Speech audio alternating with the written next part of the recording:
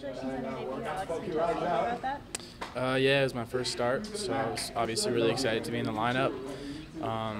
It was an interesting way to get your first start for sure with the field conditions and everything, but I think that I'm very happy that I was able to get it out of the way.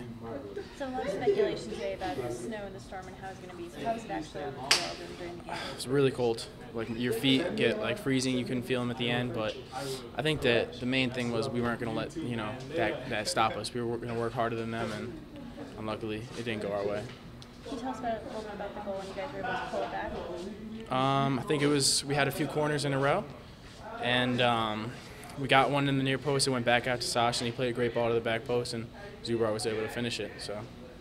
And looking forward to the next game, being back at home and taking you guys a lunch here and moving on. Sorry? Oh, taking you guys a lunch here and moving on to the next one? Yeah, obviously we have to take the lessons and just look forward. We can't think about this result and let it get in our heads and let it keep us down. So, yeah, we're just thinking about Sunday.